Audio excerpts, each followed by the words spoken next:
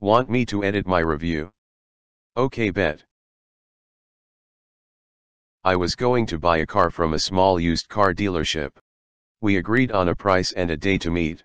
The morning of, he sold it out from under me right before I was there with no courtesy call or text or anything. I wrote an accurate review reflecting my experiences with the dealership online. A couple days later he calls and threatens me with a lawsuit claiming my review is slander. He warned me everyone else that gave a 1-star review was sued for slander and had to pay court fees and remove their review. He said if I edited the review everything would be fine and he wouldn't take me to court.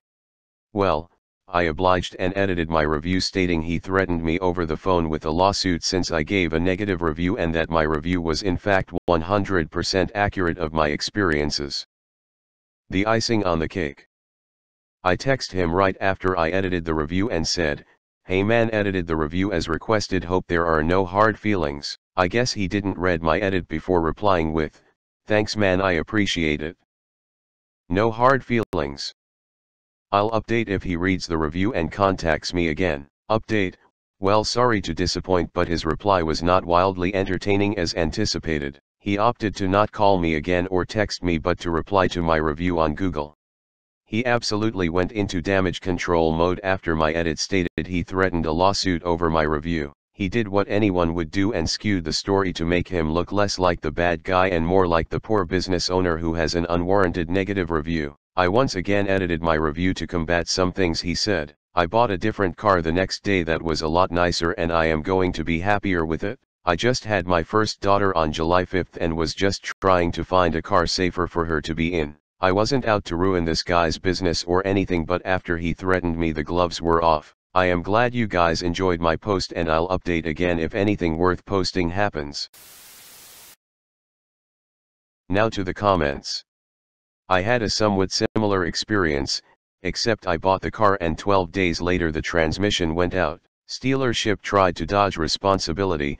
Upon further inspection, the transmission had been bad for a while, it had been overfilled with fluid to hide the problem, the AC system had been overcharged and caused the system to fail, and much more. I lambasted them on the review, then 3 hours later he was calling me trying to lay everything off on me. Long story short, they offered to pay 75% of the rebuild cost of the transmission. When the work was complete, they refused to pay until I increased the star rating of the review and edited it. Went in to make my next payment, it had increased by $100. They financed the cost of the repair without telling me. Long story short, review went back to 1 star and I'm trying to find a lawyer to take my case. All calls were recorded, one-party consent state, and all issues are documented as prior damage that was attempted to be hidden. If you are in the US, most states have lemon laws. Lemon law wouldn't apply here. The dealership would need to attempt repairs and be unsuccessful in their attempts, and since this sounds like a used car, it definitely wouldn't apply. Lemon laws only cover new cars. At least in my state, CA. This is most likely just a case of good old fraud.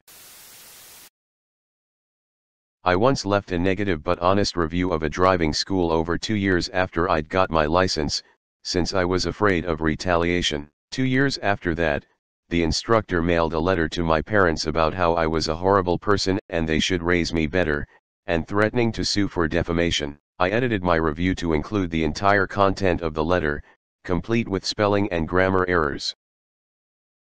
The spelling and grammatical errors are the icing on the shit cake. Not slander. Slander is spoken. Libel is the word he's looking for.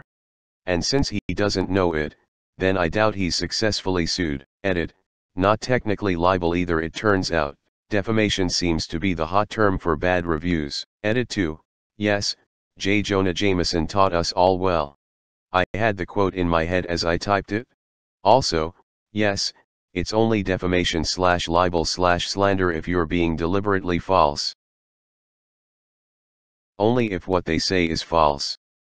The truth shall set you free. Not just that.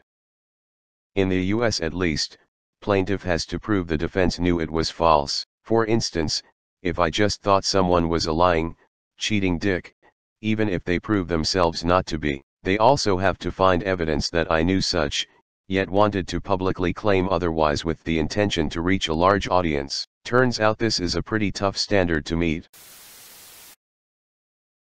Man, I would love to see his face after he reads your edit. Ducking priceless. Here's video from inside the office, right after he reread the review. I'll be honest, I half expected to be rickrolled when I clicked on that. That's ducking. Hilarious. If someone sues you and tries to quench speech via litigation, there is a countersuit called a SLAPP, suit which awards treble, triple, damages. He would get in serious trouble trying to do what he threatened to do. In the US, we do not like people using the law as a weapon in this manner. That is why we have SLAPP suits. So, it's like a legal witch slap. Yup, it's a great law. Once upon a time there was a sewing machine store that I gave an honest but negative review. I posted this review on my personal web pages. They wrote me an angry email threatening a lawsuit and claiming that they'd already talked to my webmaster and he agreed it was slanderous and would take down my entire website if I didn't remove the review and post something nice about them. So, I looked over my shoulder and said, "Bob, do you know anything about this?" I was sitting in the room with my webmaster and the server, as it happened. He didn't, so I posted their email and my reply in which I pointed out that they were lying and that if they took me to court, I'd point out that they're violating my First Amendment rights. My webmaster would testify that they lied, and by the time I was done with them I'd own their store. I got a much meeker reply back from them a couple years later, politely asking if I would consider taking down the review. The store isn't there anymore. Maybe they were like, "OP can't own us if we don't exist." It took them about 10 years to go out of business, so while my review no doubt hurt their business, I used to be both locally famous in sewing circles and internationally known for my website. It didn't by any means kill them. The morning of he sold it out from under me right before I was there. He never had the car, or if he did, he sold it months ago. This is the classic bait and switch that a lot of shady dealers do. They'll post an ad with a great car at an incredible price and then when people show up to buy it, they say, "Ah, shucks, just sold it, why not take a look at all these other shittier cars at worse prices?" Yeah, I've seen it done.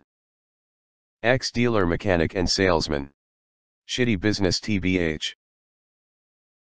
Stealerships. I had a car dealership do the exact same thing to me after I put an honest review of my experience. I went back and edited it to include that they had called me and threatened to sue me. I can't wait for him to read it. I had a milder version of this experience recently. I gave a bar a 4 stars review, said it was a nice place, and that the beers were a little pricey, but that I have certainly paid more. They responded that they have many beers on tap, and while some are pricier, they also have less expensive ones. So, I went back.